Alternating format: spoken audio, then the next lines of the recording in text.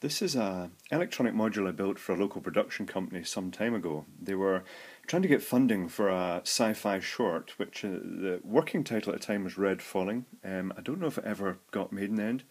However, this was part of the spacesuit. This was the wrist console in the spacesuit. Let's see, when did I actually make this? It was 2003.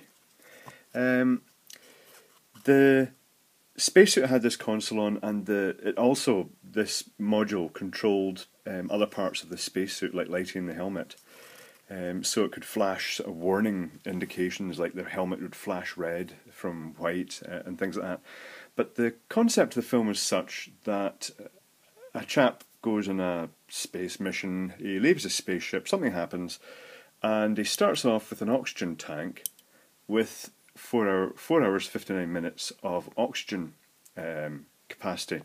Now this display does actually count down every minute, but because this is designed for use as a prop item, it also performs on cue. So when the tank gets ruptured, as it does in the production, the oxygen starts blowing out, and the capacity gauge, the time available, starts reducing until it reaches a level when there was just the reserve tanks left with 12 minutes.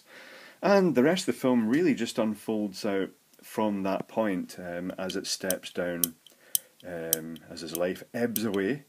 He has some sort of interaction with a robot and comes to terms with life, and then dies, which is lovely. Yeah, it was a neat enough project. This was the first one, and a second one was done.